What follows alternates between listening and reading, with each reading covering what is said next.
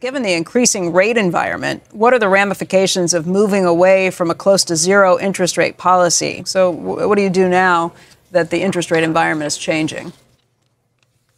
Well, there's no question about the fact that as the interest rates have gone up, it's hostile to stock prices. But they should go up. We couldn't have kept them forever at zero.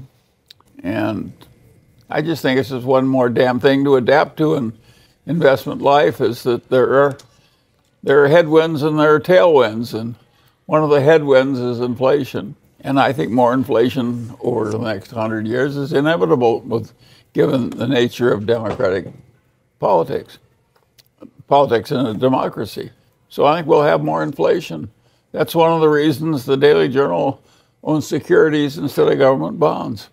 Owns common stocks instead of government bonds.